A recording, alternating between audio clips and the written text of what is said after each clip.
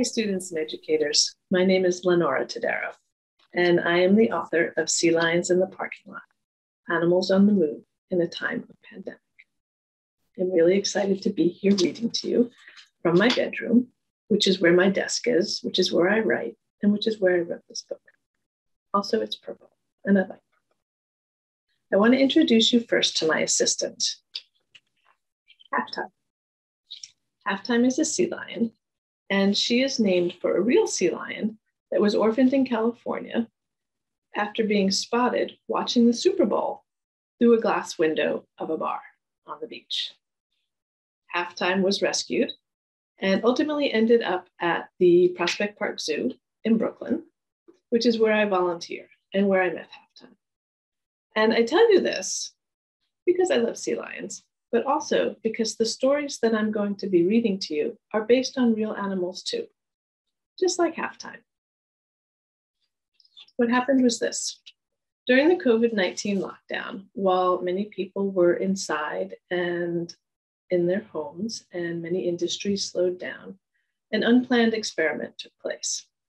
Scientists and conservationists began to ask, what would happen to wildlife while human activity was paused?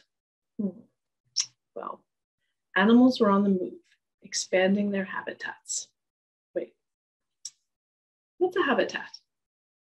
Let's see if we can figure that out after reading some of these stories. I'm going to read you a selection of them, and afterwards, I'm going to show you some photographs of some of the real animals that inspired these stories.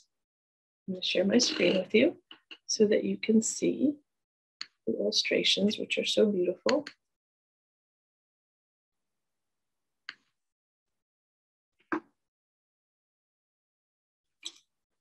The first story is about a kangaroo, and this kangaroo was spotted on a police video. So we have a recording of the actual kangaroo. The parklands of Adelaide, Australia form a figure 8, wrapping the city center with a green belt. Mobs of kangaroos live nearby in the hills among the shrubbery and woods. Usually, they don't go into the city. It's crowded with people and cars. Scary for a zoo. When the people of Adelaide stay inside, the city is quiet. One morning, a kangaroo leaves its home and enters the city center. Like a fugitive, it bounces down empty avenues, bounds through stoplights, free to hop here and there and everywhere.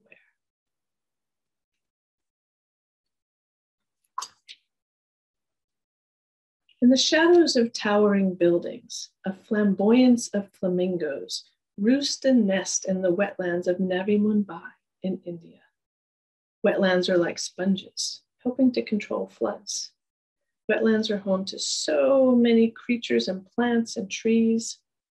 Flamingos migrate here every year, undisturbed by people, fishing boats, and construction.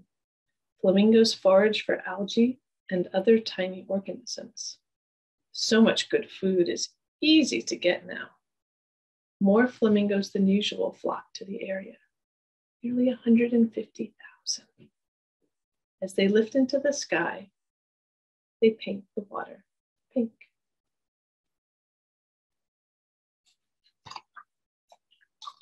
A pride of lions lounge on a barren road in the South African savannah. Grasslands where lone trees have popped up here and there. Ordinarily, the roads are clogged with safari trucks filled with tourists wielding cameras and phones. All that human activity nudges the lions deeper into the bush, especially in the daytime. Oh, what a relief it is for the lions to be able to laze on a warm road, to yawn and snooze with their bellies full in the hot midday sun, without bother from growling vehicles and chatty onlookers.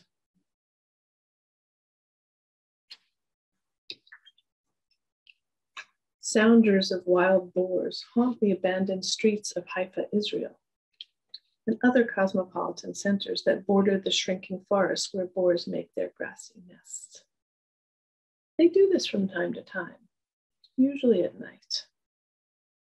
But with people inside, boars roam during the daytime too. They snuffle as they overturn garbage cans and root through gardens. Sometimes they block roads, casting huge shadows. The boars don't mean to be destructive. They're just hungry, and they smell an opportunity to eat without people telling them to shoo.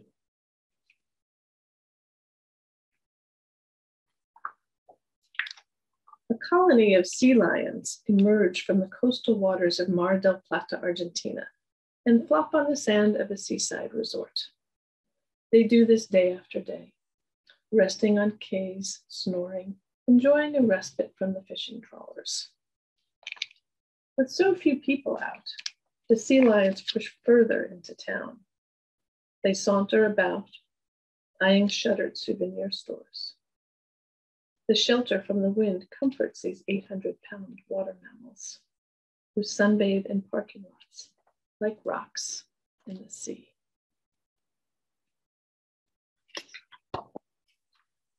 Spring peepers look like tree bark and sing like sleigh bells.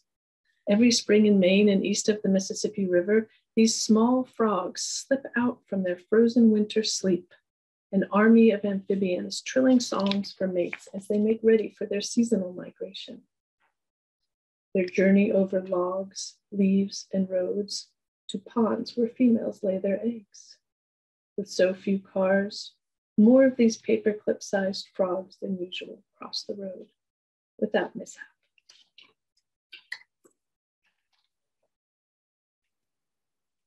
Urban coyotes live along the edges of American cities in forests or woody patches of land.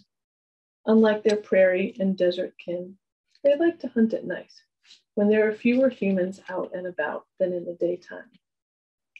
Because the people are inside, though, day is as serene as night, and packs of coyotes can stroll along avenues in broad daylight. In San Francisco, a coyote trots along the beach with a view of the Golden Gate Bridge.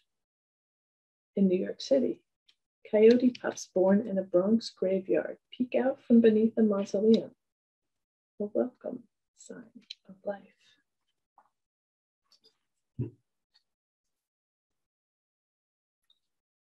That's a selection from the book, and now I want to show you some photos and even a video of the real animals that inspired these stories. Let's watch about 10 seconds of this video of the kangaroo that was hopping through the streets in Australia.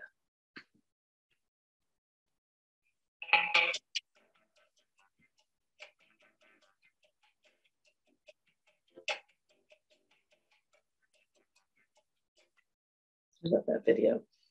Here's a photograph of the flamingos that were nesting in the wetlands near Navi Mumbai in India. There's so many of them, and you can see that they actually do make the water look pink. Here's a photograph of the lions in South Africa in Kruger National Park that were lounging in the road, undisturbed by trucks and tourists. Here are the boars that were spotted in Haifa, Israel. But boars have also been spotted in most European cities, in Rome and Berlin and Paris. Here's a couple of families of boars, and the photo on the bottom, you can see they're walking right through a courtyard or maybe a parking lot that belongs to a residential building. Here are the sea lions in Argentina, and you can see them laying about in the parking lot. And then here's this one big guy that took a little stroll into town and is looking up at one of the shuttered stores. Here is a peeper. It is a tiny, tiny little frog about the size of a paperclip, but it makes a very big sound. So let's listen to a few seconds of the way a peeper sounds.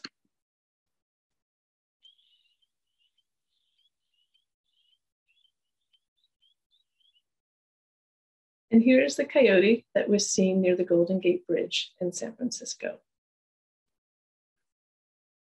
Remember when I told you I would tell you some secrets about the book? Well, one of them is about the coyotes. The coyotes that were seen in a Bronx graveyard actually live right near where I did when I grew up as a kid. So I know this graveyard and I know these coyotes, and they're very special to me. Another secret to tell you is that there are group names for animals throughout this book.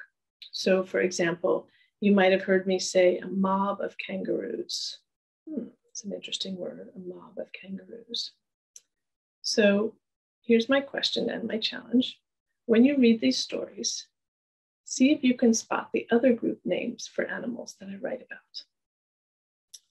And finally, my last secret. Remember when I said at the beginning that we would figure out what a habitat is? Well, I write about different ones in this book, like oceans and wetlands and grasslands. So a habitat is a place where an organism lives, where they can find things they need to survive: food, water, shelter, space. So here's my question. How would you describe your habitat? I live in New York City, so I describe mine as a big crowded city with green parks and patches of woodlands, even some wetlands, surrounded on one side by a river and on the other by an ocean. Here's a few more questions to ask. What did you like about these stories? If you could meet any of the animals in this book, which one would it be and why? Do you think there's a message in this book? There is. I hope you enjoy participating in the S.T.E.A.M Race to Space Reading Challenge. I know I have. My name is Lenora Todaro, and my book is Sea Lions in the Parking Lot, Animals on the Move in a Time of Pandemic.